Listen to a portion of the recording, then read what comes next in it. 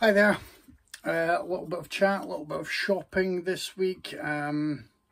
General stuff first. I've been spending a lot of time playing pinball again on the PS4, including maxing out the Back to the Future table. So, yay me, finally did it. I've been embracing things that I missed out on in childhood because I was not the son of a billionaire, which meant the launch of DC Universe Infinite led to me checking out some comic books, stuff I used to enjoy as a kid. I had some odd copies of House of Secrets and other horror comics, so I decided to dive in, reread a couple of those and really enjoyed them. So I think if you join up at the moment, it's $39.99 for the year, and I think that continues for a while. If you join up within the first 30 days of it launching, I believe. Anyway, I caved in, did that, did Marvel Unlimited as well, got my comic book on because I enjoy that medium, but I don't have thousands of pounds to spend on them every week or month. I've got some issues here and some hardbacks, and I think I've mentioned before the work of Junji Ito and some of the different things I've picked up. But this will allow me to dive in and go through some old favourites, because I would read bits and bobs and discover some new stuff. So that's the news for you. As I say, for the first 30 days, I think it was, it's $39.99. Double check that when you go for it, and they will continue that subscription fee. Shopping has been good this week, and something was tied in with a memory that I have. I was between the age of 19 and 21, 22, I can't recall, and I went to the cinema many years ago with a friend, and I stayed in a place where it was a long trip to the cinema, and we were driving there, and we saw a film that blew our minds, was an immediate new favourite. The special effects were fantastic, the assembled cast was superb, the lead immediately won our hearts, and it launched a series that really wasn't that successful, but is now available on a nice box set. I am of course talking about Species. Natasha Henstridge. Anyway, yes, Species is out in a nice box set. Let me grab the bits and bobs here. So you have some really nice artwork dotted about. Pop that there just now. So you've got, obviously, Species. You've just got all four movies, Species 2, and the lesser appreciated sequels, Species 3 and Species 4. In Species, you also have some postcards tucked in there. In Species 2, I believe, folded poster in there, and the booklet for the set is tucked away in Species 3. So, Species 4 has nothing, which is basically the story of Species 4. I might be kidding, I'm not sure. It's been a long time since I've seen Species 3 and 4. They are very much lesser works, but these come packed with some really nice extra features. And the masters of discussing lesser appreciated later sequels are on the discs for 3 and 4 in this set. That's Dave Wayne and Mati Budrevich. They always provide good value, so I'm looking forward to listening to them. Species 1 has the most on it, unsurprisingly. I'm not sure if a lot of that is ported over. There was a decent DVD years ago, but that's a good selection. 2 has a good selection. But for all four of these movies, there are some nice little extras on there, and if you're a fan, as I am, then it is absolutely a no-brainer for picking up the box set. Will I rush to rewatch the later sequels? No, I won't, but I will rewatch Species a lot.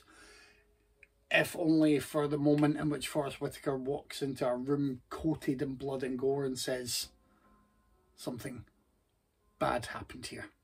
It's a classic movie moment, never to be repeated. Other than the Species box set, moving on. Very different kettle of fish, Beauty and the Beast 3D. I was looking online and there was some chat about Beauty and the Beast and how it's been kind of tweaked over the years for the different media formats it's been released in. And funnily enough, apparently the 3D Blu-ray has the benefits of it being cleaned up without it being changed. There were some screenshots that illustrated this with it's either the rose coming into full bloom or the rose sort of dying away. And I thought, I like Beauty and the Beast. It's not my favourite by far, but remembering the ballroom sequence and how that was shown off at the time when it was first released, I thought, actually, that would look really nice on 3D Blu-ray anyway. So I did. I went and got this. It was, is it second hand or new? Anyway, it was about £8. So I was pleased with that. And who knows, maybe one day I shall dress up as a teapot and sing Be Our Guest. Not going to happen. Once again, something very, very different, but marvellous. This cost me a lot of money because it was an import disc, but we live in amazing times. I mean, you can get ticks on, I mean, there you go, gloopy Clint Howard face it back. This is actually a super duper release.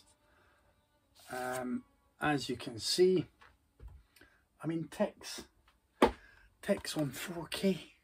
I don't have 4K. I think I've said that before. So if there is something released in 4K that hasn't had a Blu-ray release, I'll maybe pick it up for the Blu-ray. And this comes with both discs there. It is region free. It's Vinegar Syndrome, I believe. I think a lot of their releases are region free. If you haven't seen Ticks, it's really good. It's kind of like a nastier, gloopier version of Arachnophobia. You have also a baby Seth Green in there. Alfonso Ribeiro, I believe. Carlton from The Fresh Prince, being a jacked up meathead who you know, is among the group terrorised by ticks. Clint Howard and some other familiar faces as well. And it's a lot of fun. There's some great practical effects. It will make you itch and squirm while you're watching it. It's just highly recommended. Highly recommended. I recently rewatched Ticks. So a few years ago, I had a cheap DVD for a while. It is a film that I'm always recommending to people. So I may not rush to rewatch this one, I'll be honest, although I'll be interested in checking out the special features, a couple of commentary tracks and our stuff on there. But I did, after last week's video, or the week before, I did watch Dreadnought. I can't recall if I mentioned that. It was really good. Yun Bio is the man. I mentioned it on the podcast. On the podcast, you would have heard us discuss the Batman. Tyler and I enjoyed that more than Dave. And for the week coming up, we've got The Stranger, which is an Orson Welles film picked by Craig, and some Mako Keiji picked by Dave because he loves Mako Keiji, and who doesn't? She is a wonderful, beautiful presence. So it's on Arrow Player as well. If I remember, it's a Female Girl Boss. It's one of the Stray Cat Rock movies. So if you're wanting to play along, it's on Arrow Video, and that's it. Covered the shopping, covered my love of Ticks and Natasha Henstridge. And I mean, you'll know how heartbroken I was when she ended up, you know, for a while married to Darius, which meant she would have settled for a moderate looking Scotsman.